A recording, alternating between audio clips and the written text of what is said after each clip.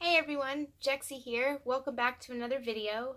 If you're new here, welcome. Please subscribe. This way you know when I upload new videos.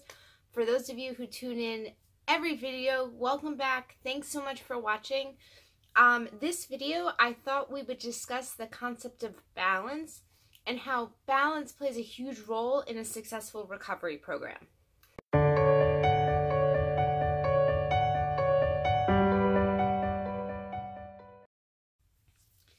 So balance is something that you see people struggle with inside and outside of recovery. It's not a topic that is solely for those in recovery, but I think in recovery we find that balance is something that we have to work on pretty early on in order to be successful in our recovery program. So, what does that mean? Well, it was funny because I posted the question on Twitter like, hey, what's the hardest part of balance in your recovery? And I was actually surprised at some of the responses I got because some people viewed balance and how to be successful with balance in a very different way than I have. So for me, balance was always how I manage my time. It fairly simply, like I go to meetings, I am a mom, I have to take care of the house, I work. So there's all these different aspects of my life, and so balance is how I make sure that I give the right amount of time to each of those things. Especially as a mother, kids take a lot of time. They need time just to be loved. They need dinner. They need breakfast. They need to get ready for school. So there's a lot of things that I have to put first. And not to say I put anything in front of my recovery. My recovery is always number one. But in regards to the time, I have to manage to make sure that I'm not ignoring other responsibilities to take part in my recovery. So when I first got clean, very early on in my first 90 days, I spent way more time at meetings than I probably did anything else. As those of you know, I am a member of a 12-step recovery program. And although that is the program I use for my recovery, in these videos we kind of talk about everything. So I don't represent that program in any way. Just want to make sure that's clear. So what I did at the beginning in early recovery is I was really scared. It was really hard in early recovery and I was so afraid of failing. So I always felt comfortable in my car and I felt comfortable at meetings. So what I would do is I started going to meetings that were a little bit far away, and I would also get there really early. So if a meeting started at like 7, I would leave my house at like 4. I would drive an hour. I would go eat dinner at like a fast food place, and then I'd show up at the meeting early, like help set up, and then I would make sure I was like the last one to leave and then drive the hour home. So I spent like a lot of time at meetings each evening, and I did that like 7 days a week. And luckily I had help with the kids. Their father stepped up at the time and really helped take care of them.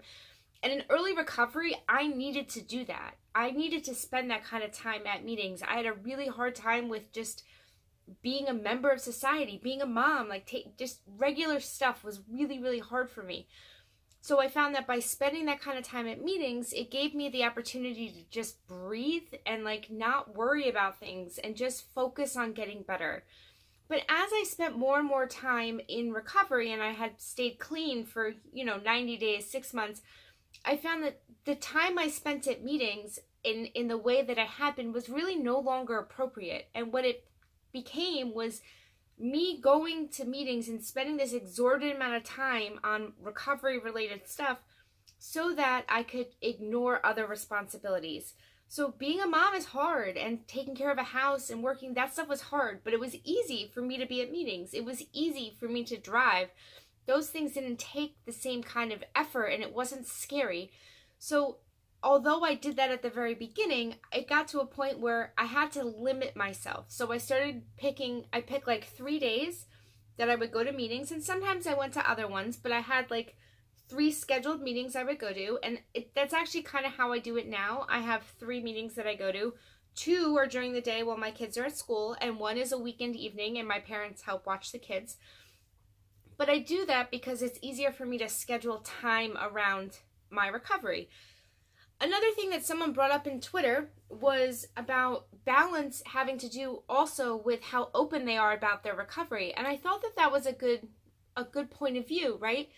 So everybody in my life knows that I'm in recovery. They know I have a YouTube channel. They know I go to meetings, and I'm very open about those types of things. But I came to think when this comment came that being not as open with people about being in recovery would probably make balance like a lot more difficult. To have to tell people you can't do something because you have to go to a meeting if you're not openly sharing about your involvement in meetings, or just basic things. If we're not open about our recovery, balance can be much more difficult. I have a lot of help, and I also have found that one of the things I have to do is I have to be open to suggestion.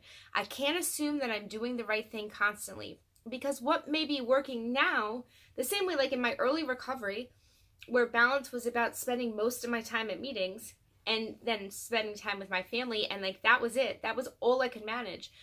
But as I got farther along, like now I have 6.5 years clean. I can't spend 5-6 hours a day going to meetings and hanging out with other recovering addicts. That's just not realistic.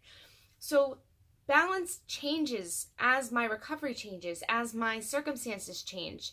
You know, you get a full-time job in recovery. Well, now you can't go to lunchtime meetings.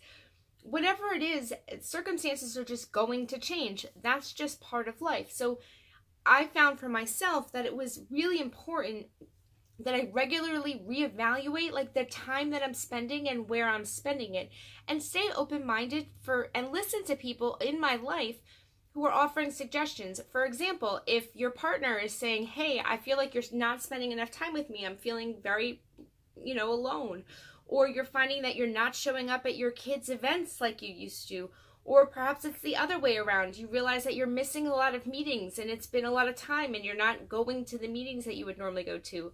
Whatever it is, life circumstances can change, especially when it's a big change in time, like getting a full-time job or having a child. These big changes can be very overwhelming as they are, and trying to manage time when we're not used to it can be really difficult. When you have a child, nobody, unless you're a mom or a dad, you have no idea what it's like time-wise to have a child. You're now up all night with a baby. You're exhausted. Trying to bring a baby to a meeting is tough, right? And like a lot of meetings, the meetings I go to, I make sure are super welcoming to people who have kids. I think that's really important. And the people who I associate with in recovery also think that that's important. So, but I know that not all meetings allow that. Also, depending on what kind of recovery program you do, maybe your recovery program is more one-on-one treatment. Well, how are you doing that when you have your child? So that can really cause a lot of stress, and it can cause you to back off. Look, when you have a few minutes of peace and quiet, you want to take a nap. You don't want to leave the house. So it can be very difficult to keep up with a recovery program when you have these big life changes. You get a full-time job, you work until 5 o'clock at night, you come home, you have dinner, you're beat. You don't want to leave the house to go to a meeting. So I think that by being open-minded and also not being so harsh on ourselves, when circumstances change, if you can't leave the house for your recovery as often as you would, maybe then the solution to that is you pick up the phone more, you call people more, you write more, you do something else to counteract the fact that you can't leave and go somewhere. I think there's a lot of ways in which we maintain balance, and I think what's important is that no area of our lives feels like it's being neglected. Like, are you keeping up with basic health, right? Like, are you seeing your doctor? Are you taking showers? Are you washing your clothes, right? Like, those basic needs, are they being met? Are the people in your life feeling like they're getting to see you? It's very hard when people point out to us that we may be slacking in an area. I don't want to hear that I haven't called people enough. I haven't. I know that. But it's hard to hear. It's hard to hear when people point out our shortcomings. But the reality of it is, if we don't listen to those things, we can't make positive changes. And for me, growing in recovery is about constantly taking suggestions, constantly reevaluating where I'm at, and making those changes based on what's needed. I know that there are a lot of difficulties in maintaining balance, and I don't think anybody does it perfect. There are times where I feel like I'm good.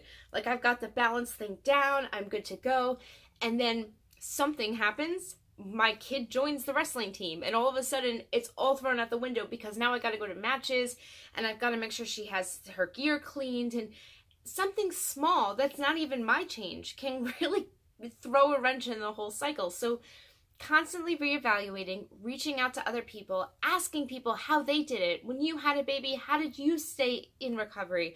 When you moved, when you got a job, how did you do it?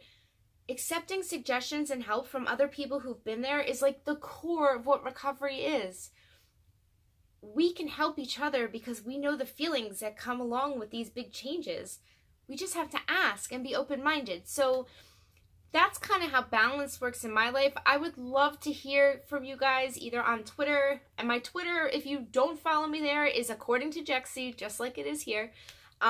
Or in the comments, write down what do you do for balance?